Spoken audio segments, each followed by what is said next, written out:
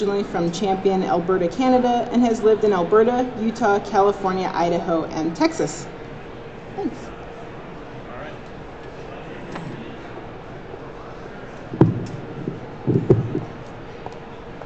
All right, well, we'll see what I can do with this microphone in terms of hoping that you can hear what we're going to talk about. This is kind of an interesting setup, these little rooms, but everybody here? All right, we're good. Everybody who wants to hear can hear. The rest of them are still checking their email and or playing games, which is what my students do, but Danielle is being closely watched here, so we're okay. Yeah, we're going to talk about bike lanes and about some of the impacts that have come as a result of bike lanes. I do want to recognize actually my student who's working on this project, Chris Haskell. He's not here. I guess he's back on campus. Want that closer? Yes, sir. All right. He's, I guess, back on campus doing some work there while I'm here doing this. So what I'm going to talk about, I will try and incorporate Shauna's work into this as well. Unfortunately, she had a family emergency come up and was not able to be here today. But what I'm going to talk about is, let us give you some background on what it is that we're doing with this research. Then we'll talk about the active transportation policy just in general. Give you a little bit of information on the household survey that's been done along with this. And then talk about the data. We actually ended up having to collect quite a bit of data because we don't have a lot of bicycle data out there. And that's actually what Shauna's doing is collecting data. So as we continue through both these projects, we'll have a lot more data and be able to continue to work on that. Then we'll talk about the results and the conclusions that come along with this. And then kind of some of the limitations that we've had to work with as we've been making these recommendations. And then we'll have a little bit of discussion and then talk about a little bit more about what Shauna's doing on her side of the research as well. So as was indicated in, of course, the introduction that we had here, we've seen bicycle use has definitely been on the rise. One of the ways that I get involved in bike use is I've got a son who's in high school, and for those who don't know, there's actually high school mountain biking teams. So if you've got kids who love to bike, there's an alternative to playing basketball and soccer and football and all those other things. You can actually be on the mountain bike team. And so my son joined the team 3 years ago, and it's been a great opportunity for myself as well as him to really get involved in recreational biking. But of course that leads then into more of the commuter type biking and things that we're looking at as part of this research. So our purpose here is really to increase understanding in terms of the travel demand impacts and implementing bicycle corridors or bicycle lanes of any kind and comparing those to vehicle lanes. So that was the primary objective as we got started, and we're still working towards that goal, but we've done a lot of other things along the way. And what we really wanted to do is try and give UDOT some guidance, some understanding in terms of where bike lanes are being used, how UDOT can get involved in this and really be an advocate for what's happening in terms of bicycling across the state. So this is the policy. How many of you have not heard of the active transportation policy? So we just have a couple people, some that maybe are going to say yes or no, but in essence, UDOT has developed a policy that says that we will look at alternative modes of transportation, active transportation, as part of all of our projects. And this is it's a relatively, I don't know, I have a year on there, 07. I mean, it's relatively new, but maybe the policy itself isn't as new, but using it is more, maybe starting to be used a lot more throughout the regions in terms of what's going on. So the policy's there, the opportunity's there, so we just wanted to try and look at some of the different impacts of what's happening with this. Along with that, of course, relatively recently there was also a household survey that was conducted, and there was a lot of information collected, of course, on transportation aspects, but there was a lot of questions asked in terms of active transportation, bicycling specifically. So one of the first things we did is we looked at this to try and get a feel for where we're at in terms of Utah individuals in terms of riding bicycles. So there was a couple of different things that I just want to highlight here. I mean, there's pages and pages and pages. David Bassett went through all of this and had so much fun he didn't know which of these to throw out here, but I'm just going to throw out 2 or 3 of the results. But we've got a lot more information on this if you're interested to kind of see what's really going on with attitudes of people or perceptions from the household survey. It was interesting to point out, first of all, when people were asked how often they ride a bike, we had more than 50% of people reported they have never ride a bike. And the next question will kind of tie into that a little bit more, but really we've got a lot of people who had reported that they don't ride a bike much. And we do live, of course, in a very beautiful, active state in terms of the things that can go on, and so hopefully we can look at ways that we can improve that. But that's the results that came out of that. The second one, when people were asked why they didn't ride a bike, we get that 50% thing again. 50% of people said, well, it's because I don't have a bike. So what we wish we would have asked after that was, if you had a bike, would you ride it? But that question didn't get asked. So those are all those fun things after you have a survey. When you're all done, you realize, oh boy, I wish we would have asked that question. So you can kind of see the results here. More than 50%, they don't own a bike. Some people say their health doesn't allow them to ride a bike. They don't enjoy biking. The weather's terrible. Lots of reasons that they came up with in terms of reasons for not riding a bike. And then when we did start asking about, when those who do ride a bike, we see that 90% of the people do it for exercise, and that's great. Health is obviously an important part of biking. But one of the things that we're looking at is what's the impact on commuters. So out of those who were surveyed, it was about 10% said that they bicycle to and from work, and about another 5% to and from school. So one of the things, and this kind of comes up in our limitations at the end here, is we have some data, but we don't have a lot of big data points in terms of looking at the history of where that compares to the last time. The last household survey was done a long time ago, and I don't know or remember if this question was asked there, but this is a good baseline for us to be working from, at least. So here's kind of the other things here: personal business, shopping, bike with children, that was another big one. So trying to just get people involved. And then, so the last thing that I'm including here, at least, is looking at, what degree respondents agree with different aspects of active transportation. And, for the most part, if you kind of start looking at this, we've got, oh, they told me not to get close to that.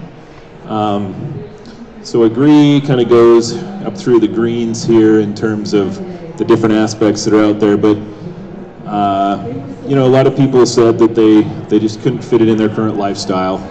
They're too stuck to their car. We can't actually ride a bike. That would be too hard. And I've fallen into that category in different ways as well.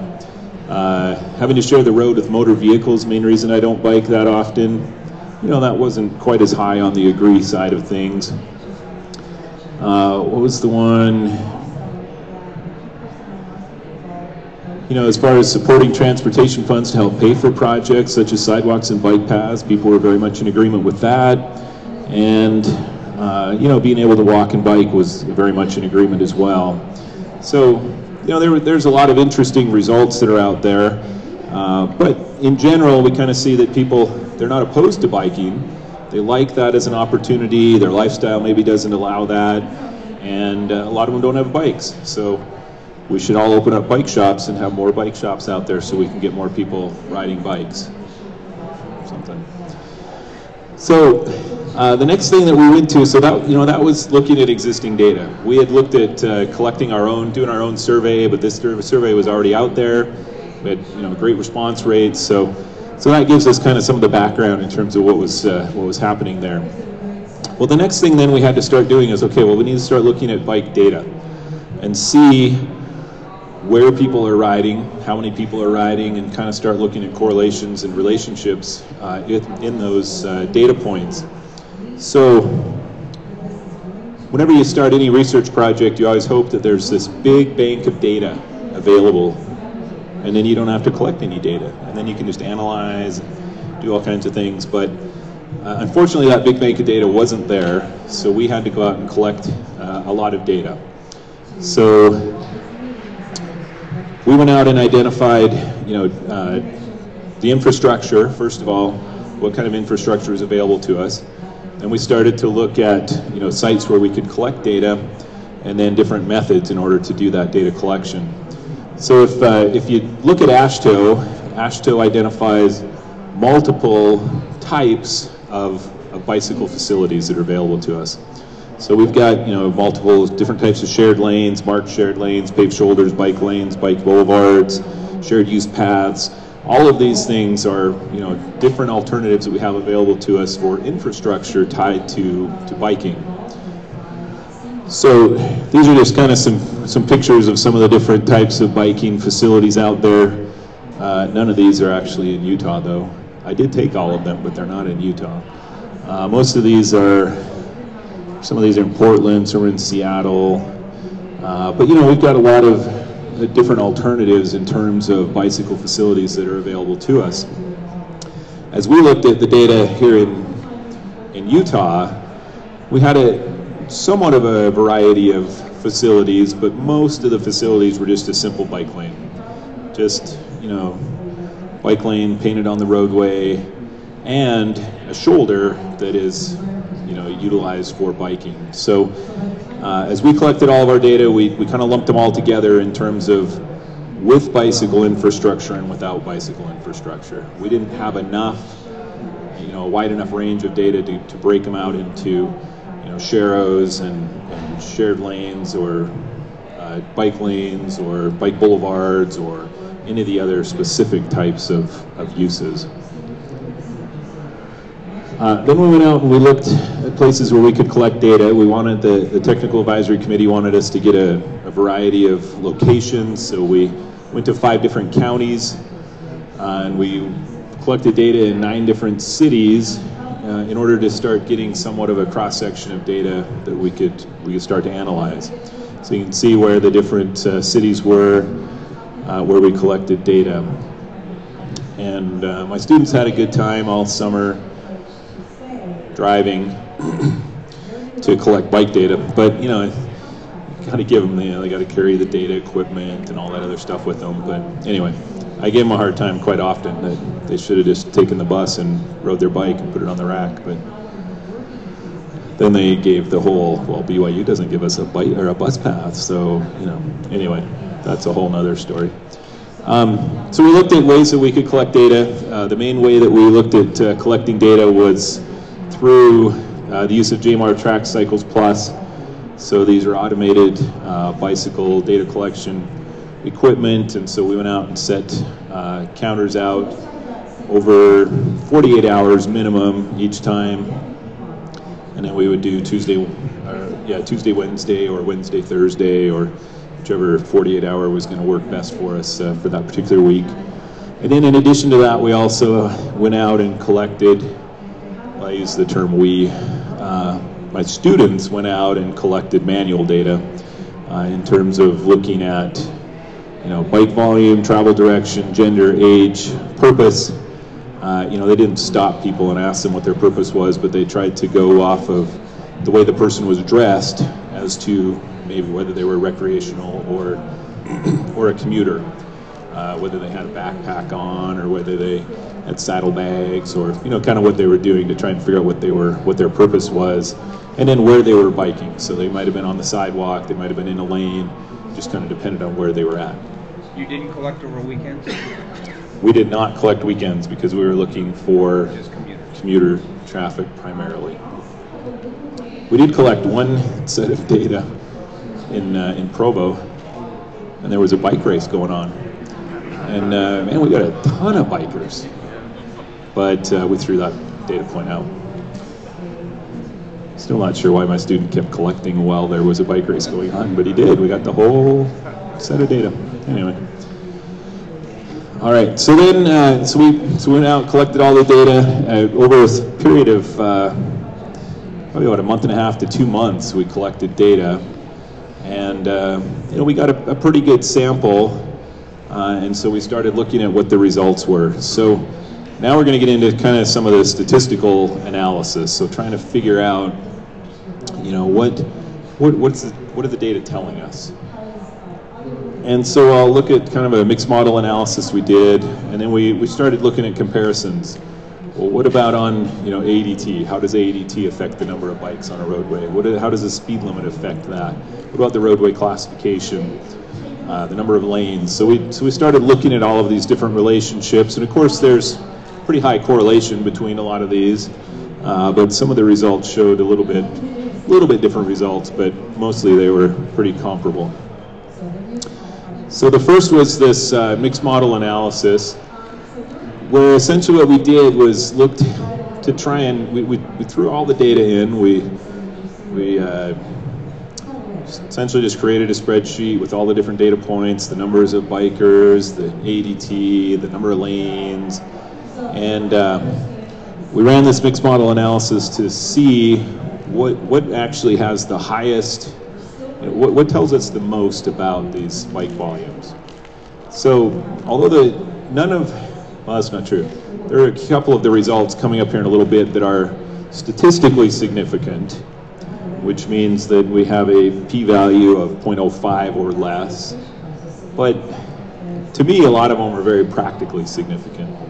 And I'm not a statistician, and I'm not going to talk bad about statisticians, because we have at least one in the room here, and we don't want to do that. But we love statisticians in terms of what happens, but a lot of times in transportation, we have to look at practical significance. We have to look at trends, and we may not have a big enough sample size, we may not have enough data to actually come up with a statistical significance, but these are definitely very practical in terms of the results that came out.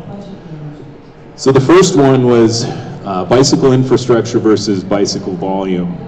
So this question we were asking was, if we have any level of bike infrastructure, bike lane, bike boulevard, shared lane, any of that, do we see a difference in terms of the volume on that particular roadway? And as we might expect, we saw between a 40 and 66% increase in bicycle volume when we have bicycle infrastructure. So if we will provide the infrastructure, more people will ride on that facility. They feel safer, I would assume, and they have that opportunity. For whatever reason, St. George skewed the data quite a bit, so we had one set without St. George and one with St. George. And actually the St. George data were not quite as high as we thought they might be, but it was also in July when we took those data points, and it's pretty warm down there in July. The second thing that we looked at is, okay, well, what about AADT? How does AADT affect the bicycle volume that we're going to see out here? And what we found was that, based on our sample at least, there was an 18% reduction in volume if the AADT was doubled.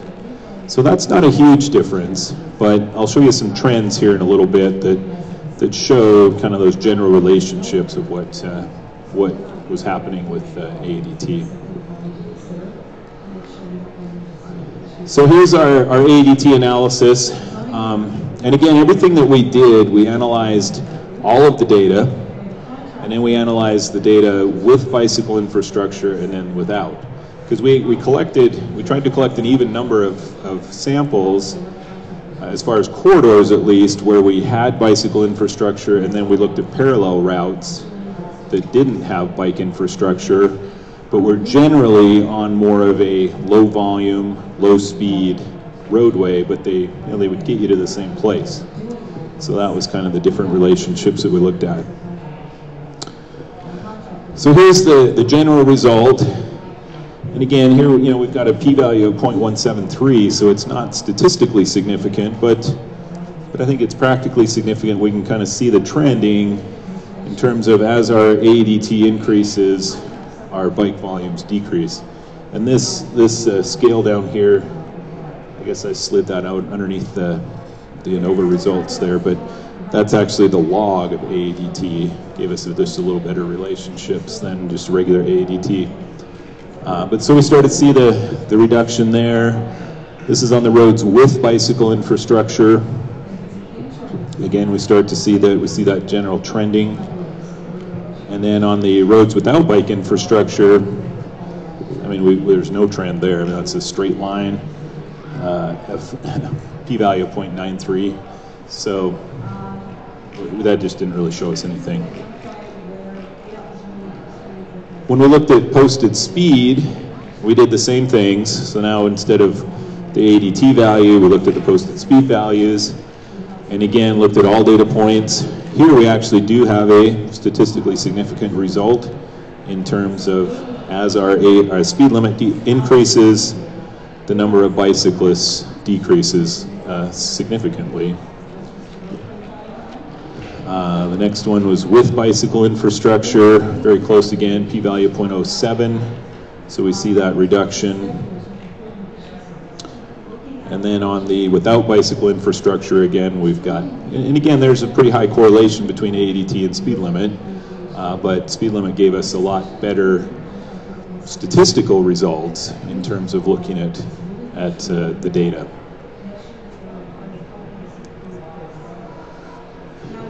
So then we looked at number of lanes. Again, you know, another correlation between that, but this was trying to look at, you know, whether bikes would be more inclined to ride on roadways with less lanes versus more. Here we didn't really see much of a difference in terms of the different lane widths. This is looking at box plots, and kind of the average values are pretty similar. The 6-lane arterials, we didn't have a lot of data on those ones. And then the same kind of thing on roadway classification, kind of starting to look at, you know, how did our roadway classification affect that? Again, we don't really see, you know, our local roads are down less, but the others are pretty similar in terms of those median values. So the question then you have to ask is, well, so what does all this mean? What are you getting at here? Because that's what you're all thinking, or you're asleep, or on your phone, or playing a game. But so, you know, that's what we've been trying to figure out. You know, so what does all this mean? Well, first of all, when we look at the answers we received on the household survey, one of the questions asked about, do you perceive that having no infrastructure is what's keeping you from riding a bike? That was not the case. People felt like there was good infrastructure to be able to ride a bike. As far as, you know, active transportation, people were generally positive towards active transportation and alternative modes, and that of course has been a lot, you know, further emphasized on the Wasatch Choices 2040 project, where the most was word selected or whatever alternative out of that was a much more multimodal alternative. So this trending that we're having towards more bicyclists is definitely happening, and that's something we've got to be aware of. And so these attitudes are changing in terms of active transportation, alternative modes, and being able to provide for that. The other things that we saw, of course, is if we do add bike infrastructure, we increase volume. So by providing the infrastructure, people come. But as we provide that, we need to look at where we're providing it.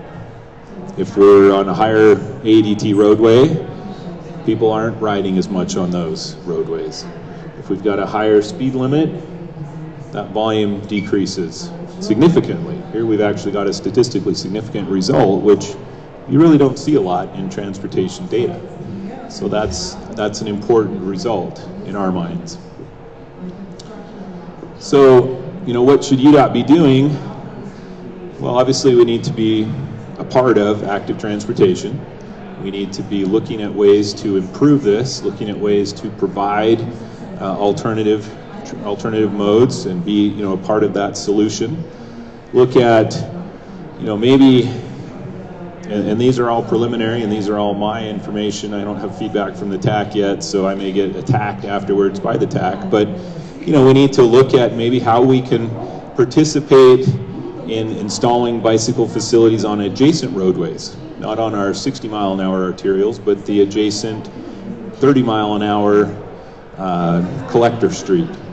See how that can be, how we can be a part of that in providing a solution. And then, of course, being a good partner, which UDOT is, in working with our local and county agencies in really providing alternatives for active transportation. So the data are showing us that people are not riding as much on the higher volume roadways, on the higher speed roadways, but in general they are riding, and we want to provide for that mobility need. The other side of it, of course, the limitation side of things, this really forms a good baseline. We haven't done a lot of research like this in the past, and so we don't have the trends to show where we're going and what's happening, but now's a good time to get started on collecting that data. We had 42 sites where we collected data. It's a relatively small sample size, but it was enough to get the significance that we wanted, but we definitely should expand that and collect more data, which of course then ties into Shauna's colorful bike presentation that I'll do my best to try and give here as well. But we've got to start collecting more data. We've got lots of data on all aspects of automobile transportation, but we've got to do more on the bike side. And some of that is more automated. Mark Taylor's working very hard in terms of getting the radar systems to collect bike data at intersections, and we've got we've got quite a bit of data on trails, but we've got to look at our roadways as well to see what's happening there. So does anybody have any questions before I move on? Yes.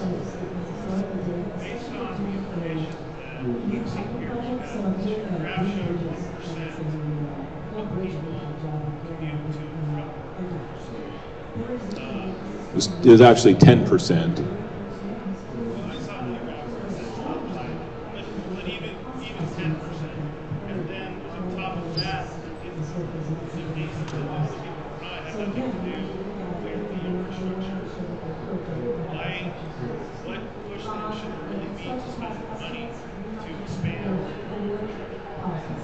So the question is, the data aren't showing a lot of people utilizing these systems, so why should we spend any money on improving infrastructure if they're not using it?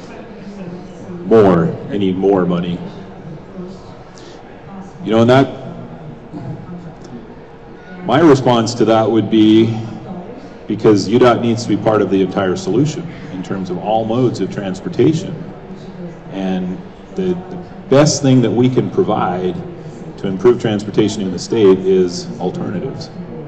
And so if we participate in that and provide infrastructure, whether it be on a state road or participate with the cities and counties in determining where the best place is for that, then we provide for all modes. Can you quantify that statement? You said the best thing that we can do for transportation is to provide alternatives. It doesn't sound like it to me based on what. So my quantification is, I said that that's based on my opinion. So my opinion as a transportation professional is that that's what we can do. I don't have the data. That's why I said this is a baseline type of a study to then see what happens over time with that. Comment here. Well, I live in Rose Park, and I moved to Rose Park basically because I thought it'd be a great bicycling community. But people in Rose Park don't bike anywhere because they have to travel, they have to go over I-80 or I-15 to get anywhere. And this morning we had a fatality on Redwood Road and I-80 because of poor infrastructure. So, and all of that is because UDOT 30 years ago, 40 years ago, thought it was much more important to build roads so people that lived in Tooele or Sandy or Pyramid could get to downtown, rather than encouraging people who work downtown to to live close enough so they can bike. So if you didn't hear that comment, the comment was that, you know, there was a fatality this morning because of a lack of infrastructure for bicycle facilities, and because we have focused more on the automobile. And we need to look at all modes and focus on all modes of transportation. There was another comment over here. I feel like for me, as I've ridden my bike, I didn't really, for me, I didn't realize how good the bike lanes were until I had them. I mean, I was scared on the road, I just stared at it as this unnormal thing. But now that I have these infrastructure, it makes me feel better. I didn't know what I was missing until I had it. I think it's been good. Okay. So that comment was that the infrastructure has improved, and it's been a lot better to be able to utilize that infrastructure than before when we didn't have it. And so that's, you know, good input. I noticed on the mountain corridor there are bike lanes, and I like that mountain corridor. It doesn't completely fine because it's so wide, and I felt, I guess, distance from the cars. So I wonder if there's any correlation between speed and how close you are. Yeah, so the question is there a correlation between speed and essentially the type of facility that you've got? So whether you're actually physically separated from the automobiles, or at least, you know, you've got some space between you. So the data that we have collected, we don't have information on that.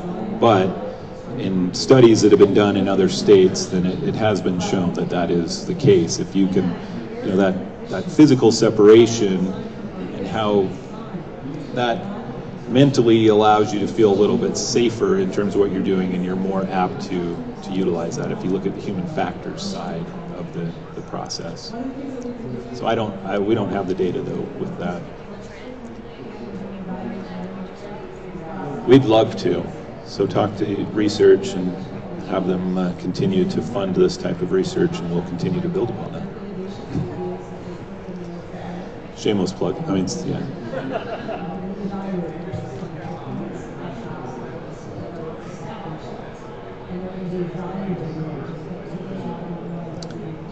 So a threshold of miles or time that somebody would be willing to change. We did not look at that in our study. There is research out there tied to that, but I can't off the top of my head tell you what that says. Do you remember, Dave?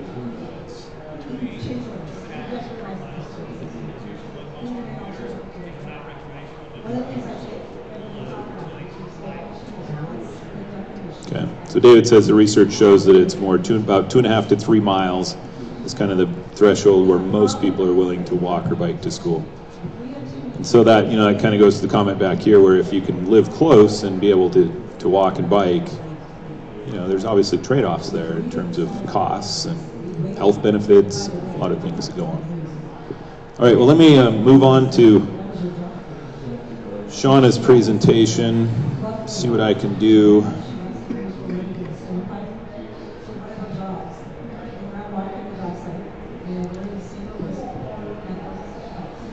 So Shauna's been doing a lot of research in terms of the actual data counts, the data collection. It just wasn't where we needed it quite yet, so we ended up doing a lot of our counts that she's utilizing now in her study as well. But as we, you know, I think hopefully the research that we've been doing, we have found that there's definitely a need to go out and collect data so that we can identify the demand for the infrastructure, identify locations for infrastructure, provide more, you know, we're providing some very general information, but we've got to get out and collect more data to really get into the true, you know, where do we really need this infrastructure to make this work well? And then what type of infrastructure is going to be best? And, you know, and again, whether that's on a state road or on a city road or a county road, that's, you know, that's all good information to identify where we can put that infrastructure in. So Shauna's been working, and she was, you know, worked with us in terms of the data that we collected as well. And there's, you know, a lot of different options out there to collect data. I showed you the 2 different ways that we collected data. The tracks, and of course, there's other brands out there, but the bicycle kind of permanent counts, the same way that we use tube counts on the roadway to collect vehicles, we can use those for bikes, but they're just a little bit, it's a smaller tube, a little bit different computer system that keeps track of those bikes in terms of where those are going. So those are, it's a good option for some short-term counts. There are some other technologies out there that you can utilize for more long-term, 24-hour type counts. When I was in Portland this summer on was in a workshop on bicycle facility design and coursework and implementing that into university courses. They've got a lot more bikes on the road in Portland, and they've got a lot of actual permanent count stations, so they can actually keep track of bike trends and see where that's moving in their state. And so you've kind of got to look at what's going to be best for your jurisdiction, and that's some of the stuff that that Shauna's working on in her research.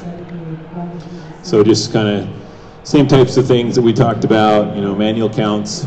Those are always gives you the most data, and whether you actually sit out there and collect them on site or you actually videotape and come back and watch those videotapes later, either way you can utilize that. There's infrared, radar, tubes, all those different alternatives. And in addition to collecting bike data, of course a lot of times we're interested in PED data, and a lot of these infrared counters will count PEDs or bikes, but of course you've got to look at the algorithms and identifying how accurate they are and differentiating between the two.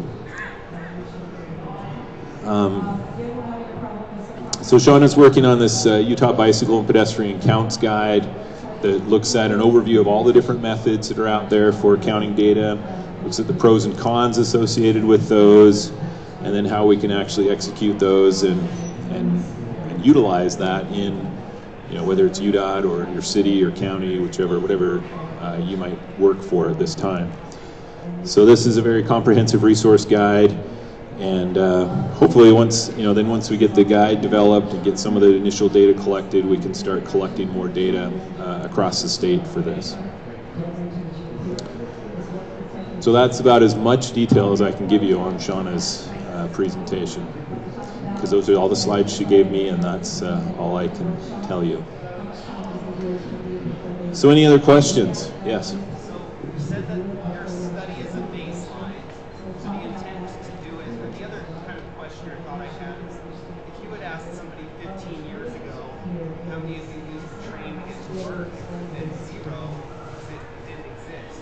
So how much of this is about latent demand? I mean, the ability of somebody to ride to work, it grows, it increases once you have some facilities that are worthwhile to use. Legacy highways, example of that.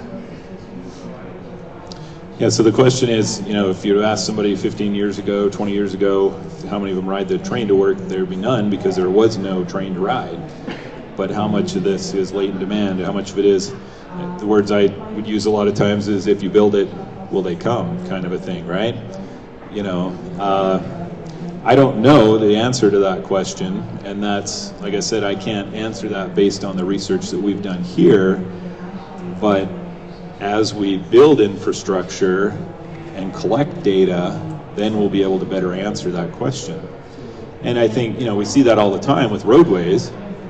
You rebuild I-15, and then all of a sudden, 2 days after it's open, it's congested again, because all those people who stayed away from I-15 because it was congested are now back. Oh, now we can drive again because now there's all that room for me on the road, and there didn't used to be.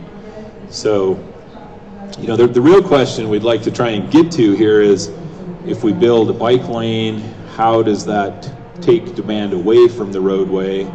Well, the volumes are low, and there's no getting around that. It's not a whole lane of traffic that we're going to take off of that with the bike. But when we add a bike lane and we add transit and we add walking facilities and we make more livable communities and mixed land use, that's where, in my opinion, as a transportation professional, all of those alternatives add up. And we have to be a player in all that we do. We can't just look at one mode of transportation.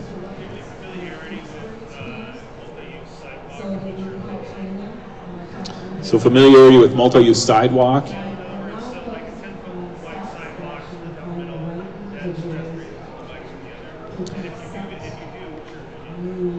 So I haven't done a lot of research on that side of things. My personal opinion is that, you know, that provides alternatives for multiple modes. You get pedestrians, you get bikes. It's a nice separated bike facility if those are allowed on that facility. Provo has been doing that a lot along 9th East. They're trying to put in an entire corridor of bikes and peds that they can get people kind of off of the road. So to me, they're a good option if we've got the right of way. I think it's a good use of your space.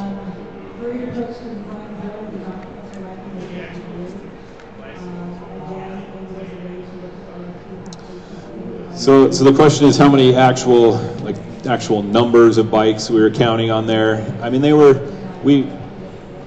most of, well, actually all of the analysis that I showed here was on the peak hour counts. And so we were getting anywhere from, 10 bikes an hour upwards to 40 or 50. There wasn't a ton of bikes, but they were still a pretty good number. And these were all spot counts over we'd do 2 days at each location. And so again, where more data is definitely more helpful. And if we could figure out, get better automated data so that we could really look at those trends, then we'd have a better feel like we do with our automobiles.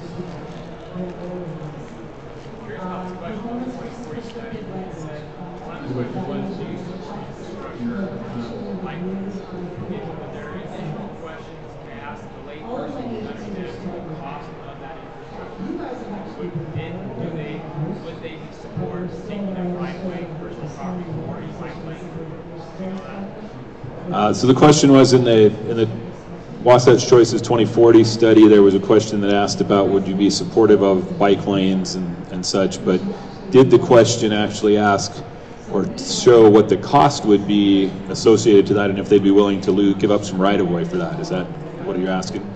I don't know. Is there anybody in the room who knows the answer to that question? I've just read the summary stuff. I wasn't involved in any of the actual study questions. The argument I've heard for people like Portland and Minnesota is all the bike infrastructure in the world costs about the same as a mile of freeway. And so if we ask the average person, would you be willing to spend $1 million to put a street light on this intersection? People would say, no, that's ridiculous. $1 million is a lot of money.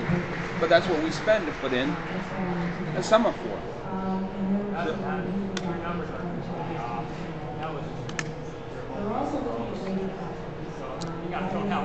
Well, streetlights can cost a lot of money, but a semaphore it can't cost. Look at a 12 lane. Normal travel lane is 12 feet. A bike lane is 5 foot to 4 feet. What is the distance? That's a third of the normal lane.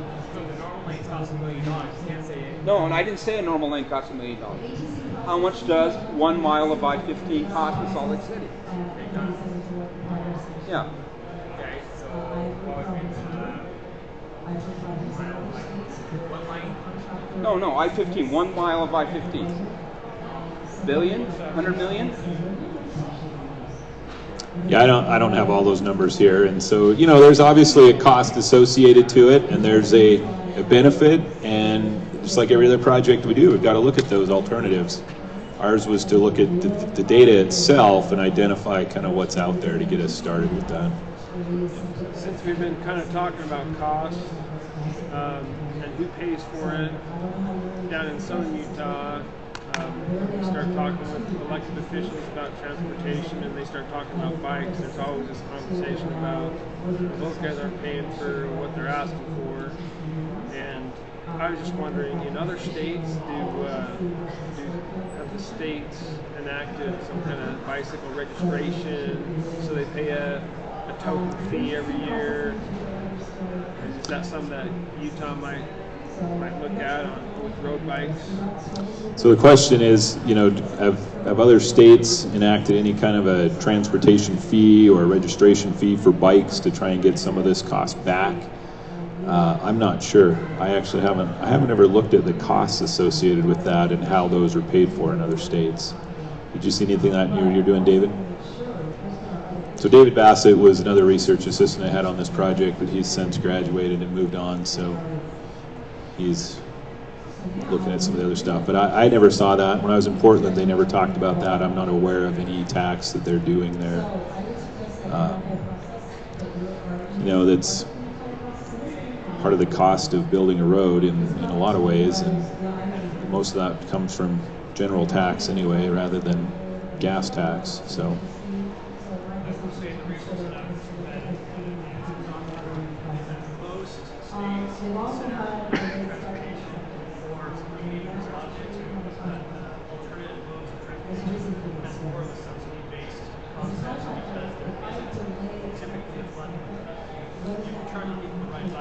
Chances are it's already too expensive for the red light. So you're talking about alternative modes of transportation.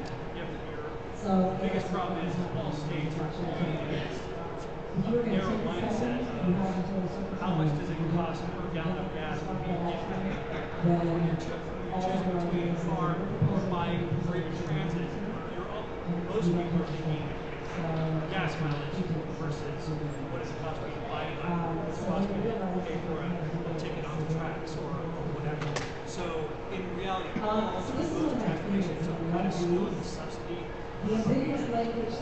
Yeah. So the basic comment there was that, you know, all of our alternative modes are subsidized to some extent, and this is one of them.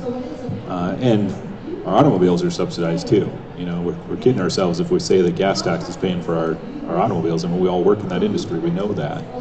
And, you know, it's part of the tax of having a transportation system that improves our economy and makes a great state like Utah that we've got to live in. All right, any other comments? We can, no one ever gets upset when we end early, but, oh yeah, we don't want to end early. We got more questions. Just one comment. If you combine pedestrians and bicycles, my experience is that it doesn't work very good because you've got speed differential. People pushing strollers and you got 25 miles an hour on a bicycle. Yeah. Yeah, when the comment is that when you start combining bikes and peds, you have issues that come up because of the speed differences and because of strollers and the recreation versus commuter. Most people that use those kind of routes are usually riding slower. I mean, the true bikers that are in here, you know, Mark's not going to ride on a sidewalk ever. He's going to ride on the road, and he's probably going to ride faster than half the people on the road. I'm a road cyclist, and I actually ride Legacy Parkway a lot, and I ride it until they have those gates, and then I take the roadways through Kaysville and Farmington. But it can work really well where people are ready for it. Everybody who enjoys Legacy Parkway knows that there's different user groups. There's walkers, there's runners, there's moms with strollers, and there's avid cyclists too that are going fast when they can, but hopefully we're responsible and sensitive enough that we're going to slow down and let them know that we're going to pass. So where people are aware, I think it can work really well, and I think Legacy Parkway is a good example of that. Yeah, and I think the key that you said there was that, you know, the avid cyclist or the, you know, most cyclists are going to pay attention and be aware and watch what's going on. Yeah. You know, you're not going to get that all the time with teenage kids or, you know, other things like that, but for the most part, people can work together.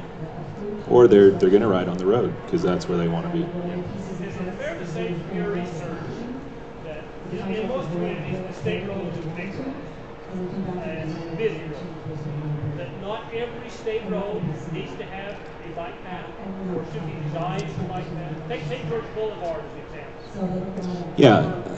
I mean, that's why one of our recommendations was, you know, UDOT just needs to work with the cities and counties and identify, we need to provide those alternatives, those routes to give us, you know, a way to get from our origin to our destination. If we're on the high volume, high speed roadways, people don't want to be on those roadways, let alone whether we want to include them or not. Communities should also be the ones that are supporting not having every road to share the road or... Yeah, I mean, they still have the right to be there, whether there's a facility or not, so we've always got to share the road. But whether we provide that alternative or that that infrastructure on every road. I don't think we need it on every road. They want every road to be everything. And Right. sometimes not every road is right. Right. Yeah, we can't have everything everywhere, but we want to provide alternatives.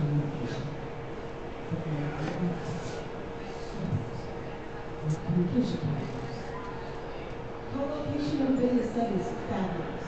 Good job. And you guys have been very successful now, but it's been really good, especially with our large projects. Small ones, because they're so much